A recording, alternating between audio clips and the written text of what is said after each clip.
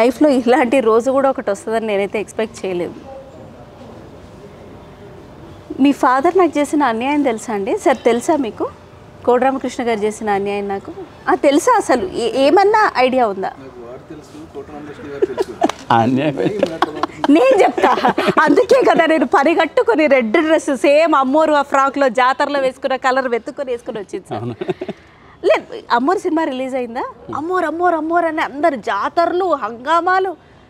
తర్వాత కొద్ది గొప్ప హీరోయిన్గా అవకాశాలు వచ్చే స్కోప్ కూడా చంపేసింది అమ్మోరు పాప. ఆ తర్వాత పెళ్ళైన తర్వాత మొన్నటికి మొన్న టెంపుల్కి వెళ్ళాను సార్, చున్నీ లేదని పూజారి గారు తిట్టారు సార్, అమ్మోరు ఇట్లా రావచ్చా అని. అంటే నేను ఎలా ఉండాలో కూడా వాళ్ళే నిర్దేశిస్తే ఇంకా నేను ఎలా ఉండాలో ఏం చేస్తాను సార్, ఇలా ఫ్రస్ట్రేట్ అవ్వడం తప్పితే. బట్ థ్యాంక్ యూ, చాలా హ్యాపీగా ఉంది. ఏంటో మన సినిమా లాగా ఉందండి. మీరైతే అసలు మా అందరికీ అసలు ఈ టైటిల్ అనవసరంగా పెట్టారు. మిమ్మల్ని మీ మొహం పెడితే ఇలా అంటే అయిపోయేది. నేను మీకు బాగా కావాల్సిన వాడిని, అర్థమైపోయిందిగా ఆడియన్స్కి. మనం మాయలోడు సార్, అప్పటి నుంచి జర్నీ. మాయలోడులో నన్ను డబ్బింగ్ ఆర్టిస్ట్గా నాకే పరిచయం చేసినటువంటి గ్రేట్ పర్సన్ మీరు. నేను అప్పుడు ఉక్రోషన్తో యాక్టింగ్ కూడా నా చేత చేయించచ్చుగా, డబ్బింగ్ మాత్రమే నేనా అని అడిగాను. అలాగే నవ్వుకుంటూ. అండ్ మీరైతే ఇంకా మా కోటరామకృష్ణ గారి అమ్మాయి అంతే, ఇంకా మా ప్రొడక్షన్ హౌస్. చాలా ఆనందంగా ఉంది. సరే, ఏంటి ధైర్యం? September 9th సినిమానా? అంటే నేను ఆడియన్స్ పర్స్పెక్టివ్లో అడుగుతున్నాను. ఇప్పుడు మళ్ళీ నేనేదో కాంట్రవర్సీ క్రియేట్ చేస్తున్నాను అనుకోవచ్చు. అంటే ఎన్నో సినిమాలు ఏ సినిమా లేకుండా కొంచెం బాగా ఖాళీగా ఫ్రీగా ఉన్న టైంలో సినిమాలు రిలీజ్ చేసుకుంటారు కదా. బట్ దెన్ మీరు ఖరాఖండిగా చాలా సునామీలు క్రియేట్ చేయడానికి రెడీగా ఉన్న టైంలో మీరు వస్తున్నారు. మీరు చెప్పండి ముందు. అసలు ఏం లేదండి, అంటే ఖచ్చితంగా ఫ్యామిలీ ఎంటర్టైనర్ ఆ రోజు చాలా బాగుంటుంది. ఇంటిల్లిపాది వచ్చి సినిమా ఎంటర్టైన్ అవ్వడానికి టీజర్ కానీ ట్రైలర్ కానీ సాంగ్స్ కానీ చూస్తే ఈ సినిమా ప్రాపర్ అని చెప్పి వాళ్ళు చూస్ చేసుకుంటారు. మన దాంట్లో కంటెంట్ ఉంది, మనం మంచి సినిమా చేయాలి ప్రయత్నం చేసాం. ఆ తర్వాత ఇంకా ఖచ్చితంగా ఆడియన్స్ మంచి సినిమా అయితే ఖచ్చితంగా వచ్చి చూస్తారు అన్న నమ్మకంతోనే ఏది చేసిన. ఇది కూడా అంతే అండి. September 9th వేయడానికి రీజన్ ఏంటంటే ప్రాపర్ డేట్ అనిపించింది. సినిమా ప్రాపర్గా మనమైతే అన్ని ఏం కావాలో అన్ని ఎలిమెంట్స్ అంతా క్లియర్. ఇదాకా మీరు ఇంట్రడక్షన్ ఇచ్చినట్టు ఎస్వి కృష్ణారెడ్డి మన సార్ గురించి కానీ, లేకపోతే ఇప్పుడు దీప్తి గారి గురించి కానీ, అంటే ఇప్పుడు నాకే వీళ్ళిద్దరి మధ్య కూర్చోంటే పక్కన నేను ఉంటుంది, చిన్న విషయం కాదు కదండి. అంటే దీప్తి గారు కూడా ఫస్ట్ నుంచి చెప్పింది అదే, మన బ్యానర్ నుంచి వచ్చే ఫస్ట్ సినిమా ఏదో మనము ఫ్యామిలీ అందరూ వచ్చి కూర్చొని మన సినిమా చూడాలి అలా అని చెప్పి ఎలిమెంట్స్ ఏవి మిస్ అవ్వద్దు. అన్ని ఎలిమెంట్స్ అన్నీ కలిపి ఒక ఫ్యామిలీ ఎంటర్టైనర్తో చేద్దాం చేసాం. We are confident on 9th. అవును, కరెక్టే. నేను దీప్తి గారిని అడిగిన తర్వాత మిమ్మల్ని ఒక డైరెక్టర్ పర్స్పెక్టివ్లో అడుగుతాను సార్ క్వశ్చన్. మీరు చెప్పండి, అంటే యాజ్ అ ప్రొడ్యూసర్ ప్రెస్టీజియస్గా నాన్నగారి లెగసీని మీరు క్యారీ ఫార్వర్డ్ చేస్తూ ప్రొడక్షన్ హౌస్ పెట్టి ఒక ప్రొడ్యూసర్గా వస్తున్నటువంటి మొట్టమొదటి సినిమా ఇది కదా. అదొక బ్రాండ్, కోడి అంటేనే, కోడి ఎంటర్టైన్మెంట్స్ అని పెట్టి మీరు. సో ఆ ఫస్ట్ ఒక సేఫ్ పీరియడ్లో రిలీజ్ చేసుకుందాం అనుకుంటారు కదా, ఆ స్ట్రాటజీస్ మీరేం పాటించలేదా? అంటే మేము ఫస్ట్ డేట్ డిసైడ్ అయ్యాక ఇప్పుడు మాకు అంతేం అనిపించట్లేదండి వేయాలి ఆ రోజు రావద్దు మిగతా వాటితో ఏంటి అని. ఎందుకంటే ఆ రోజు రిలీజ్ డేట్ రోజు సినిమా చూస్తే మనది పర్ఫెక్ట్ ఫ్యామిలీ ఎంటర్టైనర్, అన్ని ఎలిమెంట్స్ ఉంటుంది. లవర్స్కి లవ్ ఉంటుంది, ఫ్యామిలీకి ఉంటుంది, ఫన్ ఉంటుంది. బాబా భాస్కర్ కిరణ్ది ఫన్ చాలా బాగా వర్కౌట్ అయింది. సాంగ్స్ చాలా బాగా వచ్చినాయి మణి శర్మ గారిది. సో ఆ కాన్ఫిడెన్స్ మేము 9th వెళ్ళిపోతున్నాం. సరే, ఒకసారి నా కోసం కళ్ళు మూసుకోండి. ఇప్పుడు మీ దివ్య దృష్టి ఓపెన్ చేయండి. అది ముందు నుంచి బాగా వర్కౌట్ అయింది, అందుకే అన్ని లెజెండరీ సినిమాలు వచ్చాయి. సో ఈ దివ్య దృష్టితో చెప్పండి సార్, ఒక డైరెక్టర్ మనసులో కూడా, అంటే ఈ సినిమా డైరెక్టర్ గారి మనసులో కూడా ఒకసారి దూరి మీరు చెప్పాలి. ఒక డైరెక్టర్గా ఆ ఫిలింని అట్లాంటి రోజున లేకపోతే రిలీజ్ చేస్తున్నందుకు మీరు ఎలా ఫీల్ అవుతున్నారు? కమాన్, కళ్ళు తెరుచుకోవచ్చా? అయ్యో తెరవచ్చు సార్. పర్ఫెక్ట్ ప్లానింగ్ ఉన్నప్పుడు పర్ఫెక్ట్ అచీవ్మెంట్ డెఫినెట్గా ఉంటుంది. వీళ్ళిద్దరికీ కూడా పర్ఫెక్ట్ ప్లానింగ్స్ ఉన్నాయి. అంటే మనం మధ్యలో ఇది వచ్చింది, ఏది మొన్నేమో స్ట్రైక్ వచ్చింది, అంతకుముందేమో కరోనా, ఇవన్నీ సమస్యలన్నీ ఫేస్ చేస్తూ కూడా వీళ్ళు అందుకే మొన్నటి దాకా అనౌన్స్ చేయలేదు. మొన్న సినిమా కంప్లీట్ అయిపోయింది అన్నటువంటి కాన్ఫిడెన్స్ ఎప్పుడైతే వీళ్ళకి వచ్చేసిందో, ఇదిగో ఇప్పటి నుంచి ఇప్పటి వరకు మనం డబ్బింగ్ చేస్తాం, ఇక్కడి నుంచి రీ రికార్డింగ్ చేస్తాం. అవతల మణి శర్మ గారు పర్ఫెక్ట్గా ఉంటాయండి ఇవన్నీ కూడా నీ క్యాలిక్యులేషన్స్. అంచేత ఇన్ని క్యాలిక్యులేషన్స్ మధ్య వాళ్ళు పర్ఫెక్ట్గా డేట్ ఇవ్వడం అనేటటువంటిది 100% పక్కా వాళ్ళు చేస్తారు కూడా. ఎందుకనంటే ఇలాగా మేము చాలాసార్లు, ఒకసారి కాదు, 2 సార్లు కాదు, 10 సార్లు కాదు, 15 సార్లు కాదు, నా ప్రతి సినిమాకి కూడా డేట్ అనౌన్స్ చేసి షూటింగ్ స్టార్ట్ చేసేవాళ్ళం. అప్పుడే డబ్బింగ్ డేట్లు కూడా పంపించేసేవాళ్ళం. మీకు కూడా తెలుసు. అంటే అంటే ఆ పర్ఫెక్షన్ ఎవరిలో వస్తుందో వాళ్ళందరూ కూడా సక్సెస్ అవుతారు. వాళ్ళందరూ సినిమాలు కూడా బ్రహ్మాండంగా అదే తేదీని రిలీజ్ అవుతాయి, అంత సక్సెస్లో తీసుకుంటాయి. డైనమిజం సార్ ఇది. ఇక్కడ ఒక డేట్ అనౌన్స్ చేసి దానికి తగ్గట్టు ప్లాన్ చేసుకోవడం అంటే ఆషామాషి అయిన విషయం కాదు. అది కూడా ఒక సినిమా మేకింగ్ అంటే అది కత్తి మీద సాము కన్నా కత్తి. సో మీరు అలా చేయడం, మీరు చెప్పడం సరిపోని. నేను ఇంకో క్వశ్చన్ అడుగుతా. ఈ సినిమా కళ చూస్తుంటే మీకు మీరు రిలీజ్ చేసి సూపర్ హిట్ చేసిన ఏ సినిమాతోటి ఈ సినిమాని పోలుస్తారు? అంటే కలెక్షన్ పరంగా, థియేటర్స్కి వచ్చిన ఆడియన్స్ పరంగా అన్నీ. అంటే నేను హిలేరియస్ ఎంటర్టైన్మెంట్ సైడ్కి వెళితే నేను పెళ్ళం ఊరెళితే అని చేశారు సార్. మా మొగుళ్ళు ఇప్పటికే చూస్తున్నారు. అది ఊరకనే ఉండకి ఇట్లాంటి చాలా తీశారు మీరు, చెప్పండి. అలాగే ప్రేమకు వేళాయిరా చేశా, ఇలాగే పాత ఎమ్మెల్యేలా చేశాను, తర్వాత మాయిలోడు చేశాను, నెంబర్ 1 సినిమా కృష్ణ గారిని హీరోగాను చేశాను, అటు ఆలీతోటి ఎమ్మెల్యేలా మీకు చెప్పాను కదా అది చేశా. ఇట్లా వరుసగా అటు ఆహ్వానం కానీ అది కానీ ఇది కానీ ఏదైనా తీసుకోండి, మావి చిగురు కానీ శుభలగ్నం కానీ, బట్ ఎవ్రీ ఫిలిం మేము ఇందాక మీరు అన్నట్టు వీళ్ళలాగే మేము కూడా అలా అనౌన్స్ చేసేసేవాళ్ళం ఫస్టే.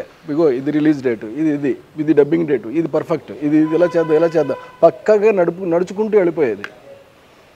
అంటే అంత అందమైనటువంటి ప్లానింగ్ అంతా కూడా ఆ రోజుల్లో జరిగేది. ఇప్పుడు ఈ రోజుల్లో కూడా చేస్తున్నాము అని అంటే చేయగలిగినటువంటి సత్తా ఇంకా ఎవరి దగ్గర నుంచి తగ్గలేదు. అందరూ కూడా బాగా ఫుల్ స్వింగ్లో ఉన్నారు. నాకు ఎందుకో ఇదే స్వింగ్లో ఒక టైటిల్ అనౌన్స్ చేయాలనిపిస్తుంది సార్. ఇది కాంట్రవర్సీ అయితే నాకు ఇంకా ఇంట్రెస్టింగ్ ఉంటుంది. మాకు మేమే సాటి, మాకు ఎవర్రా పోటీ అని అంటున్నారు. ద టీమ్ ఆఫ్ నేను మీకు బాగా కావాల్సిన వాడిని. ఇది మాత్రం తమ్నేల్ వేసుకోండి మీరు ఇలా. అసలు బేసిక్గా ఈ సినిమాని నేను ఒప్పుకోవడానికి అసలు ఫండమెంటల్ రీజన్ ఒకటి ఉందండి. ద ఓన్లీ నేమ్, ఓన్లీ అంటే 6 letters, కోడి రామకృష్ణ. ఇంకేమీ లేదు. కోడి రామకృష్ణ గారు పెద్ద ఆయన, ఎన్ని సినిమాలు చేశారు ఆయన మహానుభావుడు. అదే చిరునవ్వుతో సార్, అలాగే నవ్వుతూ ఎన్నిసార్లు కలిసేవారు. ఆఖరికి మన హెల్త్ బాగోలేని తర్వాత కూడా నాకు చాలాసార్లు కలిశారు. ఇద్దరం కలిపి ఎన్నో పెళ్ళిళ్ళకి వెళ్ళాము కలిసి. ఎప్పుడు ఆఖరికి పెళ్ళికి వచ్చినా సరే ఆ కట్టు మాత్రం ఎక్కడ తీయలేదు, ఎక్కడ. That is great. అంతటి గొప్ప సినిమాలు, మామూలు సినిమాలు చేశాడు ఆయన. సో ఆ బ్యానర్ నుంచి వాళ్ళు ఫస్ట్ టైం ఒక ఫిల్మ్ వస్తుంది అని అంటే ఫస్టే ఇది నేను చేస్తున్నాను అంతే, మిగతా వదిలేయండి, ఇప్పుడు కథ చెప్పండి. అంచేత కథ విన్న తర్వాత నేను చెప్తాను అని మాత్రం మాట అనలేదు. ముందు చెప్పేయండి, కథ ముందు చెప్పండి, ఇది వేరే విషయం, కానీ దీనికి ముందు మాత్రం నా మాట వినండి. నేను ఈ సినిమా చేస్తున్నాను ఇప్పుడు చెప్పండి కదా. బ్యూటిఫుల్గా చెప్పారండి కదా, బ్రహ్మాండంగా. నాకు ఎంత నచ్చేసిందో. అన్ని family entertainment, total family entertainment ఉంది. కామెడీకి కామెడీ ఉంది, సెంటిమెంట్కి సెంటిమెంట్ ఉంది, నా క్యారెక్టర్ మహా అద్భుతంగా ఉంది. సరే, ఇంత బాగుంది కదా, ఇంత చక్కటి సినిమా ఇప్పుడు నేను ఇందులో ఇమిడిపోయేలాగా నేను ఎలా మలుచుకోగలుగుతాను, ఇది మాత్రమే నేను ఆలోచించానే తప్ప ఇంకేది ఆలోచించలేదు. నేను ఆలోచిస్తున్నాను సార్. అండ్ ఆ క్వశ్చన్ నేను కిరణ్ గారిని అడుగుతాను మీకు సంబంధించి. మీరు ఈ సినిమాకి చాలా బాధ్యతలే తీసుకున్నారు. ఏం సార్ ఇది? అయ్యో, అందరి లెగసీ, ఆయన లెగసీ క్యారీ ఫార్వర్డ్. ఇప్పుడు ఆయన సినిమాని ఆయన రథసారథిగా నడిపించేవారు. డైరెక్టరు, మ్యూజిక్, డైలాగ్స్ అన్నీ పర్ఫెక్ట్గా. ఈ సినిమాకి కూడా మీరు అలాంటి బాధ్యత తీసుకున్నారు. నేను ఊరికే ఉత్సాహంతో ఇలా చూస్తుంటే ఏంటి డైలాగ్స్, స్క్రీన్ ప్లే, కిరణ్ అబ్బవరమ, అవునా? మళ్ళీ చూసా. ఓ, ఎలాగా మీరు అలా తీసుకున్నప్పుడు ఈ పాత్రకి సార్ని కాస్ట్ చేయాలని, బాబా మాస్టర్ని కాస్ట్ చేయాలని ఇలా ఎలా అనిపించింది? అంటే ఇది అన్యూజువల్ కదా సార్. నేను కాదు, రెగ్యులర్ ఆర్టిస్ట్ కాదు. ఒక వారి ఫీల్డ్స్లో నిష్ణాతులు, అంటే ఎవరిని వాళ్ళ ఫీల్డ్స్లో వాళ్ళ పని చేసుకునేవారా మీరు? ఏంటి అదేం లేదండి, ఈ సినిమాకి అవకాశం దక్కింది, డైలాగ్స్ అది రాసే అవకాశం దక్కింది. ఎస్వి కృష్ణారెడ్డి గారిది ముందు నుంచి నాకేంటి అంటే సార్ ఇస్తే బాగుంటుంది, రీఎంట్రీ ఇస్తే చాలా బాగుంటుంది అని చెప్పి అనుకున్నది. బాబా భాస్కర్ గారిది దీప్తి గారు బాగుంటుంది అని చెప్పి సెలెక్ట్ చేశారు. సార్కి అంటే మర్చిపోలేని ఎక్స్పీరియన్స్ అండి. నేను సార్ కథ వినడానికి ఒకసారి సార్ ఇంటికి వెళ్తే నేను అసలు అంటే నేను ఏం వింటున్నాను అన్నీ పక్కన పెడితే సార్ ఉత్సాహం చూస్తుంటే అరే ఈయనలో ఉన్న డెడికేషన్ మనకు 10% ఆ ఉత్సాహం సినిమా మీద ఒకటి ఉంటుంది కదండి. ఇలా కూర్చొని స్టూడెంట్ కదా ఇలా కూర్చొని మొత్తం అప్పచెప్పరు అయిపో నువ్వు నాకంటే ఇంట్లో చెప్తారు కదా.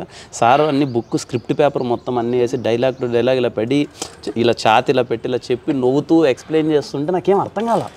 నేను కథ కన్నా పక్కన పెడితే ఆయన హావభావాలు నేను చూసి ఎంజాయ్ చేస్తున్నాను. ఇలా ఎంజాయ్ చేస్తున్నాడు, చెప్తున్నాడు, డైలాగ్ చెప్తూ నేను అన్నీ వేసాను. ఏంటి సార్ మొత్తం రాసేసారా అంటే అయ్యో నేను పిన్ టు పిన్ రాసేస్తానమ్మా ఏముంటుందో అంటే ఒక్కసారిగా నేను అంటే మేము చేయట్లేదు ఇప్పుడు అది ఏదో చూద్దామని నేను అంటే వెరీ హ్యాపీ అండి ఈ ప్రాసెస్లో.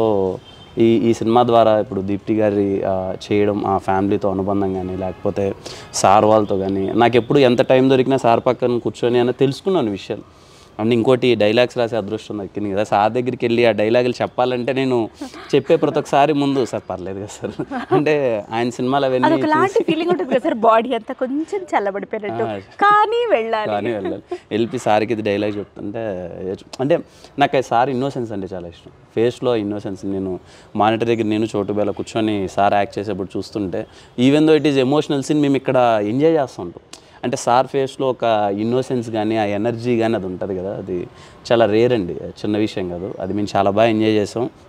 రేపు మీరు స్క్రీన్లో కూడా చాలామంది ముఖ్యంగా ఇప్పుడు నేను మా అమ్మగారు కానీ ఇలాంటి వాళ్ళు సార్ ఇలా చేస్తున్నారు అనగానే ఆయన తీసిన సినిమాలు కావచ్చు ఆహ్వానం ఇలాంటి వాటికి లేడీస్ చాలామంది ఫ్యాన్స్ ఉన్నారు. ఇప్పుడు ఎస్వి కృష్ణారెడ్డి గారు మళ్ళీ కనిపిస్తున్నారు స్క్రీన్ మీద అనగానే చూడడానికి చాలామంది ఎగ్జైటెడ్గా ఉన్నారు. అరే నీ కోసం కాకపోయినా ఆయన కోసం వెళ్తాం రైస్ అని చెప్తున్నాను. ఆ టైప్లో ఉన్నారు. కాకపోయినా మాటలేదు, మనమంతా అందరి కోసం, సార్ కోసం, మీకోసం, ముఖ్యంగా అబ్బాయిలు హీరోయిన్స్ కోసం. చిన్నవాడైనా చూసారా పెద్ద మాటలు మాట్లాడుతున్నాడు. అంటే ఎదట వ్యక్తిని ఏమాత్రము తగ్గకుండా నన్ను నా లెవెల్లోనే ఉంచుతూ సార్ సినిమాలు అంటూ మాట్లాడుతూ పైగా తను సబ్మిసివ్గా ఉంటూ అంటే ఎంత ఎదిగిపోతున్నాడో చూడండి. సార్ చేసిన సినిమాల్లో మొత్తం 3 సినిమాలు బ్లాక్ బస్టర్లు ఊరికే రావు కదా సార్. అదే మీరు అన్నది కరెక్టే. And yes I'm very happy that ఇట్లాంటి మంచి మైండ్ సెట్ ఉన్న కరెక్ట్ పీపుల్ని కలిసే అవకాశం. పైగా పెద్ద బ్యానర్స్లో చేస్తున్నాడు. ఇప్పుడు అటు మైత్రిలో చేస్తున్నాడు, ఇటు అరవింద్ గారి దగ్గర చేస్తున్నాడు, ఇటు కోటి రామకృష్ణ గారి దగ్గర చేస్తున్నాడు. నాట్ ఆర్డినరీ ఫిల్మ్స్ అండి. వస్తున్న సినిమాలు అన్నీ కూడా ఒక రేంజ్ దాటినటువంటి సినిమాలు. భవిష్యత్తులో చాలా మంచి హీరో అవుతాడు. Wow, wonderful wonderful, super sir. So మీరు సెలెక్ట్ చేసుకునే ప్రాసెస్ ఎలా ఉంటుంది కిరణ్ గారు? అంటే ఈ సినిమాలన్నీ ఇప్పుడు ఈ కథతోటి దీప్తి గారు మీ అసోసియేషన్ ఎలా వచ్చింది? How this happened? అంటే ఈ స్టోరీ వెనకాల స్టోరీ ప్రీ ప్రొడక్షన్ కన్నా ముందు నేను మీకు బాగా కావాల్సిన వాటిని కి సంబంధించి జరిగిన స్టోరీ నాకు మీ వర్షన్ తెలుసుకోవాలని ఉంది. ఎలా అయ్యింది ఇది? నేను షార్ట్ ఫిల్మ్స్ అవన్నీ అయిపోయిన ప్రాసెస్లో అంటే ఇంక షార్ట్ ఫిల్మ్స్ అయిపోయింది, ఇంకా సినిమాలోకి ఎంటర్ అవుదాం అన్న ప్రాసెస్లో దీప్తి గారి పరిచయం జరిగింది. భరత్ అన్న ద్వారా భరత్ అన్న మేము టీమ్ అది చేశారు. ఈ ప్రాసెస్లో ఒకసారి దీప్తి గారు వాళ్ళ ఇంటికి వెళ్ళడం. సో నేను ఫస్ట్ టైం ఇండస్ట్రీలో ఒక నోన్ వాళ్ళ ఫ్యామిలీలోకి వెళ్ళడం అదే ఫస్ట్ టైం. అంటే నాకు ఎవరూ తెలియదు ఇక్కడ. ఫస్ట్ టైం వెళ్ళగానే ఏదో తెలియని ఒక వైబ్ ఉంటుంది. అదే మనల్ని ఆ ఇంటికి ఇన్వైట్ చేశారా, ఇంటికి వెళ్ళారా అని ఒక వైబ్ ఉంటుంది కదా. అప్పుడు ఇలా సినిమాలు చేద్దాం అనుకునే ప్రాసెస్లో కథ చెప్పడం జరిగింది. దీప్తి గారు అప్పుడు అది చేద్దాం అనుకున్నాం. సో కాల్డ్ సార్ హెల్త్ కానీ ఇది కొన్ని ఆ పరిస్థితుల్లో అప్పుడు చేయలేకపోయాం. నేను ఇంక రాజావారి రాణి గారు ఎస్ఆర్ కళ్యాణమండపం అయిపోయింది. బిఫోర్ ఎస్ఆర్ కళ్యాణమండపం రిలీజే ఇంకా దీప్తి గారు మన ప్రొడక్షన్ ఫస్ట్ది కిరణ్తోనే చేద్దామని ఇంకా అది రావడం కూర్చొని ఇంకా ఈ కథ అయితే సెలెక్షన్ అదే అండి. దీప్తి గారు ఫస్ట్ నుంచి ఏం పర్టికులర్గా ఉండేవాళ్ళంటే ఫస్ట్ సినిమా చాలా ఫ్యామిలీ అందరూ రావాలి, వెరీ ఫ్యామిలీ ఎంటర్టైనర్గా చేద్దాం అలా అని చెప్పి మరి సాఫ్ట్ సినిమా అది కాదు, కమర్షియల్ ఫ్యామిలీ ఎంటర్టైనర్ చేద్దామని ఒక మనందరి ఇళ్లలో జరిగే పాయింట్, మనందరికీ బాగా దగ్గరగా కనెక్ట్ అయ్యే పాయింట్ అది చేయడం జరిగిందండి. అలా జరిగింది. వండర్ఫుల్. నేను దీప్తి గారిని అడుగుతాయి క్వశ్చన్. ఈ టీజర్లోనే చిన్న టీజింగ్ పాయింట్ వదిలారు మా ఆడియన్స్కి. అందరూ డ్రైవర్ అంటే ఏంటి అని నేను పట్టుకున్నాను అనమాట. అంటే ఈయన చూస్ చేసుకునే విధానంలో కూడా కథలో కామన్ మ్యానే హీరో.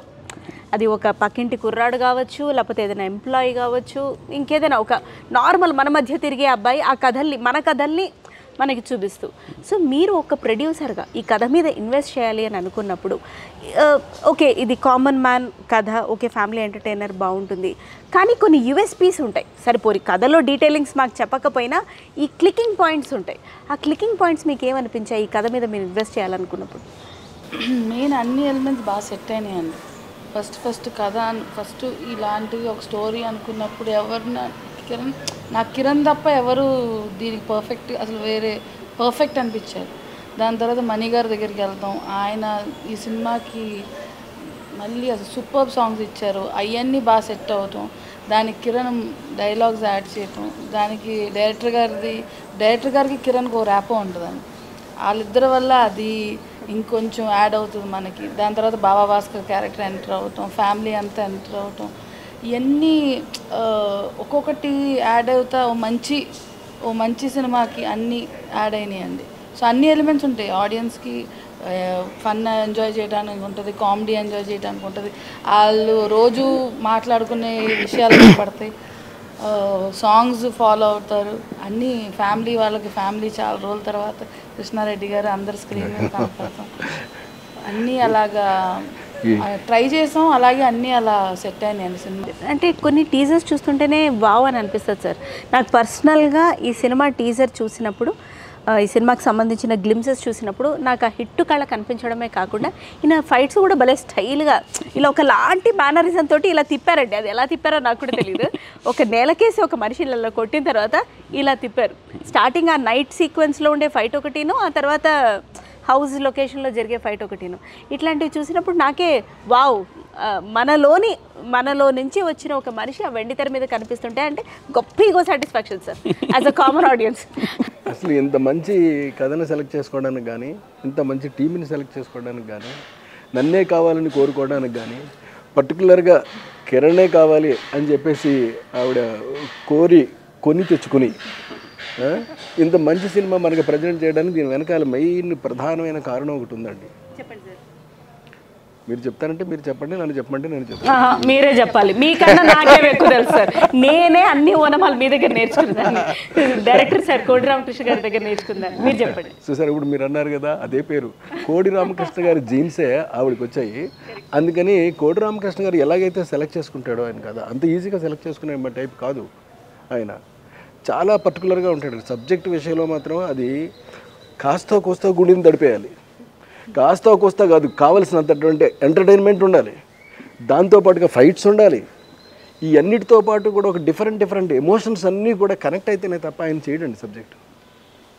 మీరు మీ సినిమాలు చూసుకోండి, మీరు యాక్ట్ చేసిన సినిమా అమ్మోరు తీసుకోండి, ఏ సినిమా తీసుకోండి, మీరు అయింది ప్రతిదీ కూడా అలాంటివన్నీ ఉంటాయి. మరి ఆ జీన్స్ వచ్చిన తర్వాత ఆవిడ వినకుండా మొత్తం ఏదో సినిమా చేసేద్దామన్న ఆలోచన మాత్రం వాళ్ళకి లేదు. ఇవాళే కాదు, ఏనాడు లేదండి. ఇవాళ పర్టికులర్గా ఈ సినిమా ఎందుకు చేశారు అని అంటే, కేవలం ఆ కోటి రామకృష్ణ గారు జీన్స్ ఆవిడిలో ఉండటం వల్ల అదే ట్రెండ్ వచ్చి ఆ సెలెక్షన్ ఆఫ్ ద సబ్జెక్ట్ అది ఇంపార్టెంట్. అక్కడ అలా సెలెక్ట్ చేసుకుని, ఆ తర్వాత కిరణ్ సెలెక్ట్ చేసుకుని, నన్ను సెలెక్ట్ చేసుకుని, ఇలా మమ్మల్ని అందరినీ కూడా బాబా భాస్కర్ని తెచ్చుకుని ఒక అందమైనటువంటి సినిమా ప్రజెంట్ చేయాలి మనం అని ఒక తపన ఉంది చూడండి. ఆ తపన ఒకటే అటు కోటి రామకృష్ణ గారికే అదే సక్సెస్ నిలబెట్టింది. సంవత్సరాల తరబడి ఆడినాయండి సినిమాలు ఆయన చేసినవి. ఇవాళ రేపటి నుంచి మళ్ళీ ఈవిడి సినిమాలు ఆడతాయి డెఫినెట్గా. అటు ఫస్ట్ థియేటర్స్లో చాలా చాలా చాలా మంచి విజయం సాధించే సినిమా ఇది. ఎందుకంటే ఇవాళ రేపు ఫ్యామిలీ ఆడియన్స్, ఒక కామన్ మ్యాన్, నేను అదే చెప్తాను కదా, ఒక కామన్ మిడిల్ క్లాస్ లేకపోతే ఒక కామన్ వాళ్ళు ఒక థియేటర్స్కి వెళ్ళి చూడాలనే ఉత్సాహం ఒకప్పుడు ఉండేదండి. ఇప్పుడు మళ్ళీ ఈ మూవీ రీక్రియేట్ చేయాలని నేను మనస్ఫూర్తిగా కోరుకుంటున్నాను. మిమ్మల్ని ఒక క్వశ్చన్ అడగాలి సార్. డైరెక్టర్ నుంచి యాక్టర్గా ట్రాన్స్ఫర్మేషన్ చెప్పండి, ఆ తర్వాత నేను ఈ పర్మిషన్తో మీకు టాస్క్ ఇస్తాను, తర్వాత అది కొట్టరండి. అంటే డైరెక్షన్ చేస్తూ వచ్చాను కదా, సరే కొంచెం రిలాక్స్ అవుతూ మనం కూడా అందరు ఆర్టిస్టులని చూస్తూ ఉన్నాను నేను. అరే వీళ్ళందరూ బాగా ఎంజాయ్ చేస్తున్నారే, మనం కూడా ఎంజాయ్ చేస్తే బాగుంటుంది కదా. రాసుకోండి, అందరికన్నా ఎక్కువగా ఇండస్ట్రీలో ఎంజాయ్ చేసేది ఆర్టిస్టులు మాత్రమే అన్న స్టేట్మెంట్ పాస్ చేసిన అంటే వాళ్ళు పాపం ఎప్పుడు వాళ్ళ బాధలు వాళ్ళకి ఎన్ని ఉన్నప్పటికీ కూడా ఎప్పుడు నవ్వుతూ ఉంటారు, చక్కగా మంచి హుషారుగా ఉంటారు వాళ్ళు. మరి అది క్యారెక్టర్కి కావలసి అలాగే ఉంటారో, మరి లీనమైపోయేలాగా ఉంటారో, మొత్తం మీద ఏమైతారో వాళ్ళని చూసిన తర్వాత మాత్రం నాకు అనిపించింది మనం కూడా ఎందుకు ట్రై చేయకూడదు అని. అందుకే అప్పుడు హీరోగాను యాక్ట్ చేశాను 2 సినిమాలు. ఆ తర్వాత తెలిసింది ఇది చాలా కష్టమైనటువంటి విషయం అని. ఆ తర్వాత మళ్ళీ ఇప్పుడు అప్పుడే వద్దులే, మనం శుభ్రంగా చేసుకుందాం, మన డైరెక్షన్ ఏదో మన కథ, మన స్క్రీన్ ప్లే, మన ఇవి ఉన్నాయి, కొత్తగా కూడా మాటలు కూడా రాద్దాం, ఖాళీగా ఉన్నాం కదా, పాండమిక్ కదా, అలాగని చెప్పేసి కూర్చుని డైలాగ్స్ కూడా రాసి అన్నీ సెట్ చేసుకుని వెయిట్ చేస్తూ ఉండగా వీళ్ళ దగ్గర నుంచి కబురు వచ్చింది, సరే చేద్దామా, ఏం చేద్దాము, అవతల కోట రామకృష్ణ గారు పెద్ద బ్యానరు రేపొద్దున్న అంచేత అలాగని సరే ముందు ఒప్పేసుకుందాంలే, ఆ తర్వాత ఆలోచించుకుందాం అని ఒప్పేసుకున్నా. కథ చూస్తే అద్భుతంగా ఉంది. యువతలు కిరణ్ చేస్తున్నాడు. నాకు ఎందుకో చాలా బాగా నచ్చిందండి, మనస్ఫూర్తిగా నచ్చింది. సరే చేసేద్దాం అలాగని చేసేసా. డబ్బింగ్ చెప్పేసా, అంటే సినిమా కంప్లీట్ అయిపోయింది, చేసేసాం. ఏమైనప్పటికీ కూడా ఒక అద్భుతాన్ని ఆవిష్కరించడానికి బాగా సిద్ధపడినటువంటి ఈ గ్రూప్ మొత్తం అంతా కలిపి తయారు చేసినటువంటి కథ, తయారు చేసినటువంటి ఒక సినిమా మనకి కళ్ళ ముందు కనబడిపోతుంది. సో అలాంటి ఒక గొప్ప దాంట్లో నేను కూడా ఒక పార్ట్ అవ్వడం బాగానే ఉంటుంది కదా, అలాగని నేను కూడా ఒక పార్ట్ అయ్యాను అంతే. Very nice sir. ఇప్పుడు నా స్కిట్లో కూడా చిన్న పాట అవుతుంది. మీరు కొంచెం ఫ్రస్ట్రేట్ అవుదాం, మనం చాలా మంచి విషయాలు చాలాసేపు మాట్లాడుకుంటాం. ఫ్రస్ట్రేషన్లో మీరు ఫస్ట్ కదా, ఈ పక్కన వాళ్ళు అవుతుంటే చూడడం కూడా నాకు చాలా ఇష్టం సార్.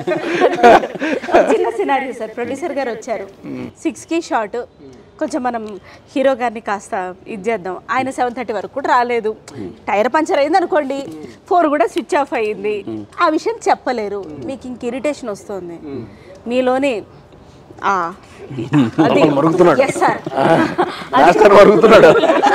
వచ్చింది. నేనే డైరెక్టర్ అనుకుందాం, డైరెక్టర్ గారికి వెళ్ళే ప్రస్తుతానికి లేరు కాబట్టి. సో నేను వచ్చాను సార్, ఇంకొక 5 minutes సార్ అన్నాను. అప్పుడు మీరు నన్ను తిట్టేసి, ఆవిడని ఏమనలేక ఆవిడ వర్షన్ కూడా నన్నే తిట్టేసి, హీరో గారి వర్షన్ కూడా నన్నే తిట్టేసి, ఆ తర్వాత ప్రశాంతంగా కూల్ అవ్వాలి. ఒక 2 minutes స్కిట్. అంటే మీకు ఒరిజినాలిటీ చెప్పమంటారా?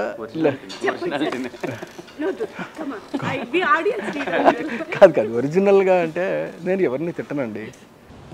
అయితే నాకు యాక్టింగే చేయండి సార్. ఎవరిని తిట్టను నేను ఫండమెంటల్గా. ఒకవేళ ఇప్పుడు మీరు ఇందాక చెప్పినటువంటి సిచ్యువేషన్, సరే 6:30కి వస్తాను, రాలేదేంటి, ఎందుకు రాలేదు తెలుసుకుంటాను. సరే ఏమి కష్టం వచ్చిందో, సరే రేపు మార్నింగ్ పరిస్థితి ఏంటి, పొద్దుటే మరి రేపు ఫుల్ డే వర్క్ చేయవలసి వస్తుంది కదా, ఏంటి అప్పుడు అంటే ఏదైనా కొంచెం కన్ఫ్యూజ్లో ఏమైనా పెడుతున్నాడా ఏంటి, ఇది స్టడీ చేసుకుని అసలు ఎవరిని కూడా నేను మందలించనండి. బేసిక్గానే ఇప్పుడు మీరు అడుగుతున్నది దానికి రివర్స్ క్యారెక్టర్. ఇప్పుడు ఏదో రకంగా మీరు ఫైర్ అయ్యండి, మీరు కోపడండి,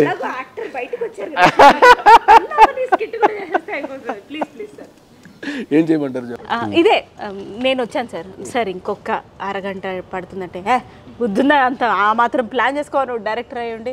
సార్ ప్రొడ్యూసర్ గారు పక్కనే ఉన్నారు, ఆవిడకి కూడా చెప్పండి.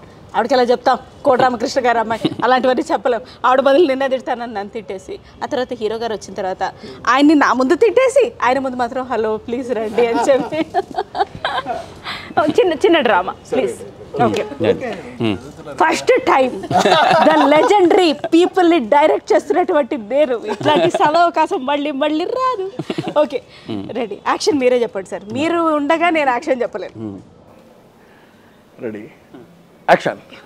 సార్ ఒక్క 7:30 కదా సార్, మీరు పొద్దునుంచి ఉన్నారు, ఐ అండర్స్టాండ్. కొంచెం క్యారవాన్లో రెస్ట్ తీసుకోండి సార్. 8 o'clockకి మొదలు పెట్టేసేద్దాం సార్.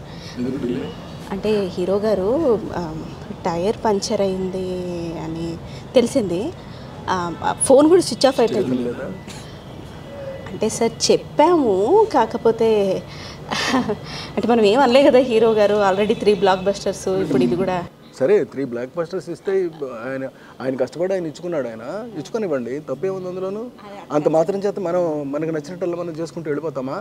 చూడండి, మీరు ఏదైనా చెప్పండి, ఆయన 6:30కి వస్తా అన్నారు, మనకి 6:30కి రావాల్సిందే కదా సార్. మీరు ఎప్పుడు ఆఫ్ ద కెమెరాను ఎప్పుడు కూల్గా ఉంటారు కదా, ఇవాళ ఎందుకు కోపం వస్తుంది? అంటే మీరు నన్ను కూల్గా ఉండదు, చాలా కొంచెం కఠినంగా ఉండండి అని చెప్పేసి శాసించారు కదా. ప్రొడ్యూసర్ గారు కూడా పక్కనే ఉన్నారు. ఆఫ్టర్ నేనేం చేస్తాను, నేను ప్రొడ్యూసర్ ఫేవరబుల్ అండి. నేను మొదటి నుంచి కూడా ప్రొడ్యూసర్ సైడ్ నుంచి నేను ఆలోచిస్తూ ఉంటాను. ₹1 ఖర్చు ఎక్కువ అవుతా ఉందనంటే ఎందుకు వేస్తాను వాళ్ళ మీద, వేయను.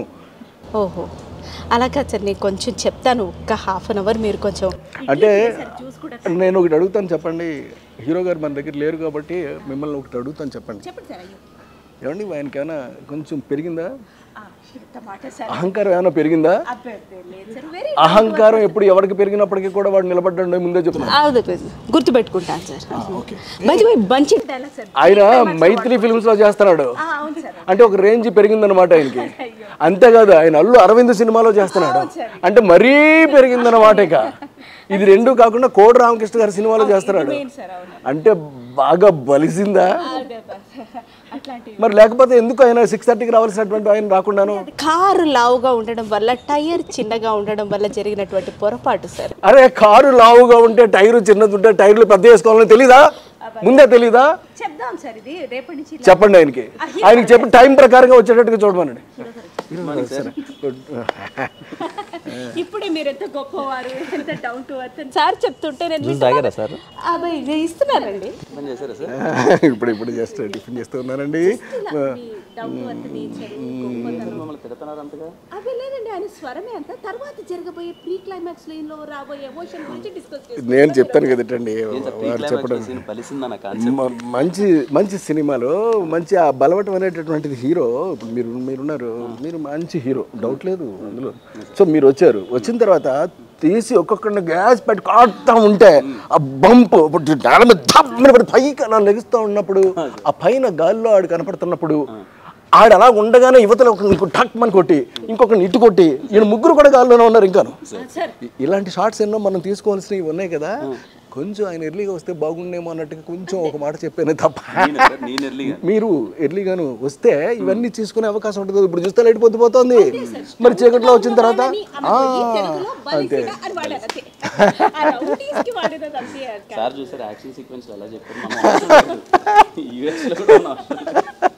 Thank you sir, wonderful, thank you so much sir. So ఈ సినిమాలో మణిశర్మ గారు మ్యూజికల్, ఆయన అసలు హేమి మ్యూజిక్లు ఆల్బమ్లు ఎక్స్ట్రాడినరీ. దానికి బాబా మాస్టర్ గారు కొరియోగ్రఫీ, విజువల్స్ అదిరిపోయినాయి, ఎడిటింగ్ అదిరిపోయింది. సో అన్నీ ఇలా ఎక్స్ట్రాడినరీగా కుదిరాయి. సో ఆడియన్స్కి మీరేం చెప్తారు? ఈ మణిశర్మ గారి మ్యూజిక్ అసలు నాకు చాలా ఇష్టం అండి. చిన్నప్పటి నుంచి చాలా అంటే చాలా ఇష్టం. అసలు సార్ మ్యూజిక్లో మనం చేయడం అనేది వెరీ బ్లెస్డ్ ఫీలింగ్. 6 పాటలు చాలా అద్భుతంగా ఉంటాయండి. ఇప్పటిదాకైనా మీరు లాయర్ పాప కానీ నచ్చావు అబ్బాయి కానీ చాలా బాగా రిసీవ్ చేసుకున్నారు. ఇంకొకటి ఐటమ్ సెటప్ ఒకటి ఉంది, కొంచెం డీజే మిక్స్ సెటప్లో ఆ సాంగ్ చాలా బాగా నచ్చుతుంది అందరికీ. అంటే ఇంక వినాయక చవితి దగ్గరలో ఉంది కదా, నాకు తెలిసి అన్ని చోట్ల అదే ప్లే అవుతుంది సాంగ్. కొంచెం రెడీగా పెట్టున్నాం అది. అలాగే 2 మెలోడీ సాంగ్స్ కానీ, ఫ్యామిలీ సాంగ్. నేను సార్ వాళ్ళతో నీకు గుర్తుపెట్టుకొని మీరు సార్ అని చెప్తున్నా, ఒక షార్ట్ ఉంటుంది సాంగ్లో, మీరు అసలు ఎక్స్ట్రాడినరీగా ఒకసారి మీరు విజిల్ చేస్తారు. ఏదో ఉందండి, ఏదో ఇప్పుడు చెప్పట్లేదు, నేను చెప్పేస్తానండి. నేను ఓపెన్గా ఫ్యామిలీ సాంగ్ ఒకటి ఉంటుంది, దాంట్లో సార్ ఒక వాక్ ఉంటుంది. నేను లేనప్పుడు తీసేటప్పుడు నేను చూసి సార్ స్టెప్పులు కూడా ఉన్నాయి మేడం, సార్ స్టెప్పులు కూడా ఉన్నాయి. కాదు నాకేం అయిందంటే మణిశర్మ గారు మ్యూజిక్ అంటే నేను చాలా ఇష్టపడతానండి ఆయన్ని. ఆ మ్యూజిక్లో ఒక ఫ్యామిలీ సాంగ్ చేస్తూ అందులో ఒక పర్టికులర్ బీజిఎంలో చాలా స్పిరిట్ కనపడింది నాకు. లోపల రక్తం ఉన్న ఎముకలు, లోపల ఉన్నటువంటి నరాలు అసలు ఏ ఒక్కటి కూడా కుదురుగా ఉండలేదు. ఈ లెగిసి ఆడుతూనే పట్టుకుని ఇలా ఆడుతూ ఉంటే ఏం చేయాలి మనం? వద్దులే, ఈ స్టామినా అంతా ఇక్కడే వేస్ట్ చేసుకునే బదులు అక్కడికి వెళదాం, వెళ్ళి చేసేద్దాం అని అప్పుడు పంచి అదేదో కట్టారు నాకు. సరే వెళ్ళి డాన్స్ చేస్తేనండి నేనే అసలు ఎక్స్పెక్ట్ చేయలేదు ఆ డాన్స్ నేను అలా చేయగలుగుతాను. ఇంకేం లేదు, వాళ్ళు టేక్ చెప్పడము లేదా 1 2 3 4 చెప్పడం ఏమి లేవు. కమాన్ వి విల్ డూ ఇట్ అంతే.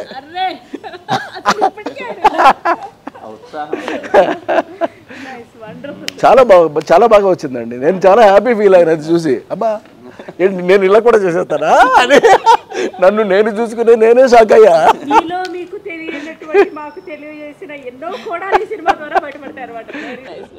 ఒక 65 ఏళ్ళ వయసున్న ఒక కుర్రాడు నటిస్తే ఎలా ఉంటుంది అలా ఉంటుంది.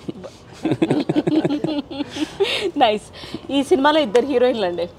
సో ఆ 2 హీరోయిన్ల గురించి హీరోగా మీరు చెప్తే బాగుంటుంది. ఈ ఒక్క హీరోయిన్కి నాకు ఒక చిన్న పోలిక ఉంది. నేను 20 ఏళ్ళ ముందు పట్టుంటే బాగుండేది. ఏముంది అదే, అప్పుడు అదే అమ్మోరు తీసేవారు మళ్ళీ నేను. సరే ఓకే, చెప్పండి ఇప్పుడు హీరోయిన్స్ గురించి. సంజన ఆనంద్, తను చాలా అంటే కన్నడ నుంచి వచ్చిన తను, బాగా తెలుగు నేర్చుకొని అండ్ ఆ రోల్ కొంచెం మూవీలో తన మీద రన్ అవుతుంది. మూవీ కంప్లీట్లీ సినిమా ఇది హీరో సెంట్రికా లేకపోతే ఇంకోటి అలా ఏముండదు, కంప్లీట్లీ ఫ్యామిలీ ఎంటర్టైనర్. అండ్ తనని లీడ్ తీసుకొని వెళ్తూ ఉంటుంది సినిమా. సో ఆ క్యారెక్టర్ని పోర్ట్రే చేయడంలో తనకి చాలా ఎమోషన్స్ ఉన్నాయి, అంటే ఆల్ కైండ్ ఆఫ్ ఎమోషన్స్ తను పోర్ట్రే చేయాలి, చాలా బాగా చేసింది. అండ్ సోను ఠాకూర్ తను లాయర్ పాప రోల్, నాది బాబా భాస్కర్ గారిది తనది కాంబినేషన్. ఆ రోల్లో అసలు చాలా ఎంటర్టైనింగ్గా ఉంటుంది. సో వాళ్ళిద్దరూ వాళ్ళ పరిధి కొద్దీ వాళ్ళు ఎంతైతే చేయాలో చాలా బాగా చేశారండి. సో ఖచ్చితంగా మీకు అది ఈ సినిమాలో నెంబర్ ఆఫ్ స్క్రీన్ ప్లే తాలూకు నెంబర్ ఆఫ్ ట్విస్ట్లు కానీ నెంబర్ ఆఫ్ క్యారెక్టర్స్ రావడం వల్ల మీకు చాలా రిఫ్రెషింగ్ అనిపిస్తుంది. అదర్ ఆర్టిస్టులు గెటప్ శ్రీను గారు అందరూ కూడా. ఇప్పుడు చెప్తా, ఆ సోను ఠాకూర్ లాయర్ పాప గారు ఎవరైతే ఉన్నారో వారి సోను ఠాకూర్ అసలు పేరు నా నిక్ నేమ్ రెండు ఒకటి. ఏదో 20 మా అమ్మ ఎంత లేటుగా కానీ సర్లే ఈ అబద్ధానికి ఇప్పుడు అవన్నీ ఎందుకు కానీ. Very nice. ఇప్పుడు నేను మిమ్మల్ని ఒక డిఫికల్ట్ క్వశ్చన్ అడగబోతున్నా. నేను మీకు బాగా కావాల్సిన వాడిని సినిమాకి కాను హీరో కిరణ్ అబ్బవరం గారు తీసుకున్నటువంటి రెమ్యునరేషన్ ఎంత అని అడుగుతారు అనుకున్నారేమో, కాదు. సెట్లో ఆయన వాడే ఊత పదం ఏంటి? ఏదైనా ఉందా అసలు ఆయన ఊత పదం ఆర్ మేనరిజం ఆర్? అదేముండదండి, తను అసలు నార్మల్గా ఉంటాడు. అది హీరో అని అసలే మామూలుగా కూడా తను 24 గంటలు మానిటర్ చూడటం, ఎలా పని ఫాస్ట్గా మూవ్ చేద్దాం సెట్లో, ఆ దృష్టితో ఉంటాడు. కానీ ఇంకా వేరే ఏది ఉండదు. ఎవరినైనా మర్యాదగా పలకరిస్తాడు, ఒక నవ్వు ఉంటుంది ఎప్పుడు. సార్ మీరు అబ్జర్వేషన్, కోటరామకృష్ణ గారి ఓపిక అంతా కూడా దివ్య గారిలో వచ్చిందా, లేకపోతే ఆవిడ ఎప్పుడైనా సీరియస్ అయిన ఇన్స్టెన్స్? ఆవిడ పాప ఎప్పుడూ సీరియస్ అవ్వలేదండి.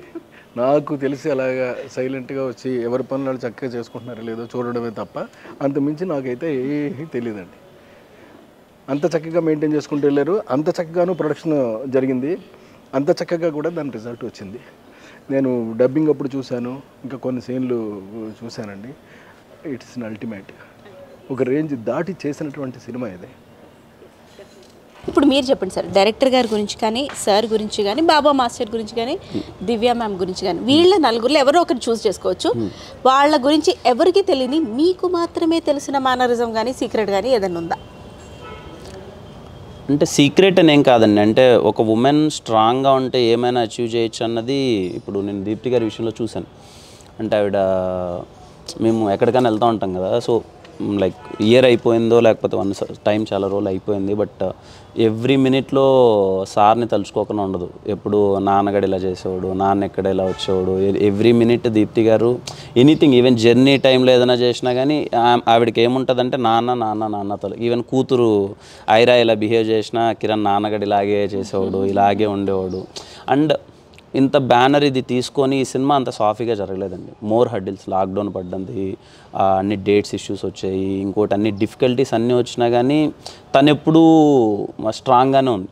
అంటే ఎప్పుడు మనీ విషయంలో కావచ్చు, ఇంకోటి కావచ్చు. అండ్ నేను I'm working with all production houses, అది కాదండి. అంటే ఒక ఉమెన్గా ఉండి తను డీల్ చేసే విధానం, ఈవెన్ ఐరా చిన్న పాప ఇంట్లో పడుకున్నదా లేదో కూడా తెలియదు, ఈవెన్ 12 దాకా నైట్ ఎప్పుడు మావి 1.5 కాల్ షీట్ 2 కాల్ షీట్స్ ఉండేవి, తను మాతోనే ఉండేది, 2 దాకా ఉండేది. పాప ఉన్నప్పటికీ చిన్న పాప తను, అంటే షీ చాలా స్ట్రాంగ్గా ఉన్నది. మాకు మళ్ళీ కంటికి కనపడదు, ఎక్కడో దూరం నుంచి ఆపరేట్ చేస్తూ ఉంటుంది, అందరూ తిన్నారా లేదా అని చూసుకుంటూ ఉంటుంది. సో ఎంతైనా ఒక ఉమెన్ చూపించే లవ్ కేరింగ్ వేరే కదండి. So I found her very strong. ఊరికే ఎంత ఎమోషనల్లో షీ ఈజ్ వెరీ స్ట్రాంగ్. అన్నీ దగ్గరుండి అన్నీ మమ్మల్ని అందరినీ డ్రైవ్ చేసింది. బేసిక్గా మళ్ళీ ఫస్ట్ ఎయిట్ అయిపోతుంటాం ఎక్కువ, బట్ తను ఎన్ని వచ్చినా కానీ తను ఒక్కటి చేసుకోవడం అనేది చిన్న విషయం కాదు. She did it. Very nice sir. మీరు as an one of the legends of Indian cinema నేను అడుగుతున్నా, ఒకప్పటికి ఇప్పటికి women and Indian cinema, Telugu cinema, అంటే not as an actors, just as an actors, ఇప్పుడు ప్రొడక్షన్ సైడ్ కానీ, టెక్నికల్ సైడ్ కానీ, direction side కానీ వస్తున్న విధానం, సంఖ్య గణనీయంగా పెరుగుతోంది. సో మీరు ఎలా ఫీల్ అవుతున్నారు ఈ మార్పులు గమనిస్తూ? ఇప్పుడు అలాగే, ఎందుకంటే దివ్య గారు కూడా అడిగారు కాబట్టి, ఉమెన్ ప్రొడ్యూసర్స్గా చాలామంది రాబోతున్నారు, వస్తారు కూడా. కాకపోతే ఇక్కడ నేను ఆలోచిస్తున్నది ఏంటి అని అంటే, ఇప్పుడు అందరూ జెంట్స్ అనుకోండి, ఆచార్య రజనీష్ అన్నట్టు if everybody is a painter world looks ugly అన్నాడు ఆయన. అందరూ పెయింటర్స్ అయితే ఇక మొత్తం అంతా బొమ్మలే ఉంటే ఆ బొమ్మలు ఏది గొప్పది, ఏవి మామూలుగా ఉంటాయి అంతే. అప్పుడు కొంతమంది జెంట్స్ ఉండి కొంతమంది లేడీస్ ఉంటే అప్పుడు డెఫినెట్గా బాగుంటుందండి అది. ఎందుకంటే లేడీస్ సాఫ్ట్గా ఉంటారు, కష్టం తెలుసు, సుఖం తెలుసు, వాళ్ళకి బాధ తెలుసు. ఇవన్నీ తెలిసిన తర్వాత వాళ్ళు చేసేటటువంటి యాటిట్యూడ్ ప్రతిదీ కూడా చాలా నీట్గా, చాలా కరెక్ట్గా, ప్లాన్డ్గా, డెడికేటెడ్గా, కమిటెడ్గా, అంత జాగ్రత్తగా ఉంటారు వాళ్ళు.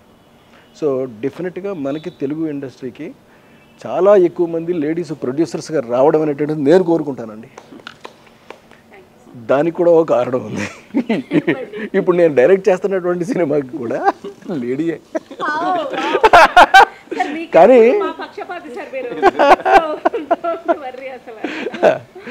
వారు కూడా చాలా జాగ్రత్తగా ప్లానింగ్ చేయడంలో కానీ, లేకపోతే సెట్ చేసుకోవటంలో కానీ, లేకపోతే 44 daysలో మేము సినిమా కంప్లీట్ చేసేసాము. How? Because of her cooperation అండి. అలాగే ఈ సినిమా కూడా మధ్యలో వీళ్ళకి కష్టాలు రావడం మూలంగా లేట్ అయింది. అది అన్అవాయిడబుల్ కష్టాలు. కాకపోతే చివరికి వచ్చేసరికల్లా మొత్తం ప్రతిదీ కూడా తిరిగి సెట్ చేసేసుకుని, మళ్ళీ ఒక దారిలో పెట్టేసుకుని, ఇటు డబ్బింగ్లు, రీ రికార్డింగ్లు, ఎవ్రీథింగ్ ఫినిష్ చేసేసుకుంటూ ఎవ్రీథింగ్ ఒక డేట్ ఇచ్చేసారు ఇవాళ. సో ఈ పర్ఫెక్షన్ అనేది ఉంది చూడండి. అంటే వాళ్ళు ఎన్ని ఒడిదుడుకులు ఎదురైనప్పటికీ కూడా చూడండి, నా ఉంటుంది మనకి ఒక తూర్పు పడమరలు తెలియకపోవచ్చు, బట్ కాసేపు అయిన తర్వాత తెలుస్తుంది. సూర్యుడు ఉదయించిన తర్వాత సరే ఇది ఇష్టం అలాగే పట్టేసారు వీళ్ళు పట్టు. అంచేత వీళ్ళ పర్ఫెక్షన్, వీళ్ళ everything definitely it's going to work in future అండి. మీరు లేట్, డిలేస్, హర్డిల్స్ అన్నప్పుడు అఫ్కోర్స్ హిస్టరీ రిపీట్స్ అన్నమాట నాకు అనాలనిపించింది. ఎందుకంటే అండి, శ్యాంప్రసాద్ రెడ్డి గారు ప్రొడ్యూసర్గా ఉండి మన కోటి రామకృష్ణ గారు చేసిన అమ్మోరు సినిమా కూడా అన్నీ హర్డిల్స్ ఉండే. స్టార్ట్ అవ్వడం, ఆగడం, మళ్ళీ స్టార్ట్ అవ్వడం, ఏదో హర్డిల్స్, ఏదో హికప్స్. అఫ్కోర్స్ మన సినిమా ఇంకా అన్ఫోర్సీన్ సర్కమ్స్టాన్సెస్లో రిలీజ్ అయ్యి సంవత్సరం తరబడి ఆడిన సినిమా అది. అండ్ ఈయన కూడా బ్లాక్ బస్టర్ హిట్స్ ఇచ్చారు. ఇలా బ్లాక్ బస్టర్లు బాగా కలిసాయి అన్ని డిపార్ట్మెంట్స్లోంచి. సో డెఫినెట్గా ఇది కూడా బ్లాక్ బస్టరే అవుతుంది. కిరణ్ గారు, మీరు కూడా డైరెక్టర్ గారి గురించి చెప్తే వినాలని, మీరు మళ్ళీ ఎస్ఆర్ కళ్యాణ మండపం చూస్ చేసుకున్నారు. కంఫర్ట్ జోన్ వలన లేకపోతే ఏమిటంటారు? అది 100% కంఫర్ట్ జోన్. అంటే నాకు చోటుబాయ్ అంటే చాలా ఇష్టమైన వ్యక్తి.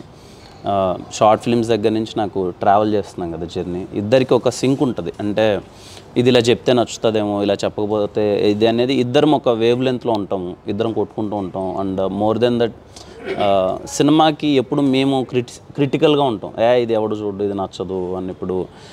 ఇప్పుడు మొన్న కూడా అందరూ డ్యాన్స్ ఏదో వేస్తున్నాను, ఏదో అందరూ చుట్టుపక్కల వాళ్ళందరూ క్లాప్స్ కొడతారు. ఆయన వచ్చి వాళ్ళు ఏదో అన్నారు, నువ్వు అంతేం వేయలేదు తెలుసా నీకు అది అంటే, నాకు అర్థమవుతుంది ఏం చేయాలి ఇప్పుడు అంటే, లేదు స్టెప్ మార్చును ఇంకోటి అంటే.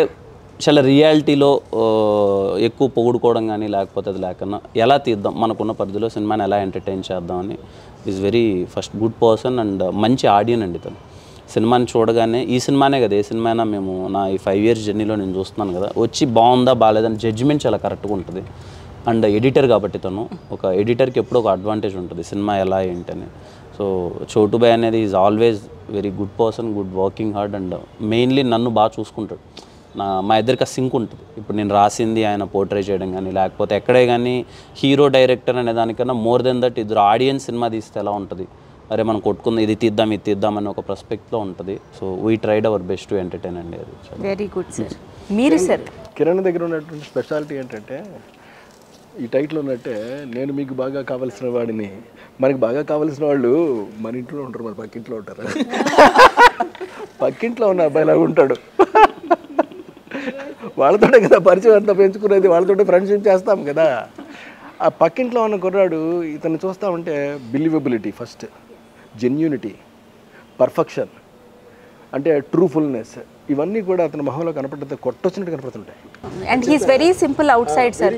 నేను కొన్ని ఎవరు అబ్జర్వ్ చేయనివి నా లక్కు కొద్దీ నేను కొన్ని అబ్జర్వ్ చేశాను. అదేంటో నేను ఆన్ ద కెమెరా చెప్పలేను, but very very very simple sir. అది చాలా గొప్ప విషయం కూడా. కోర్స్ మీరు కూడా. సో డైరెక్టర్ గారి గురించి మీ మాటల్లో సార్, యాజ్ అ డైరెక్టర్గా. అతను డైరెక్టర్గా మంచి డైరెక్టర్ అండి.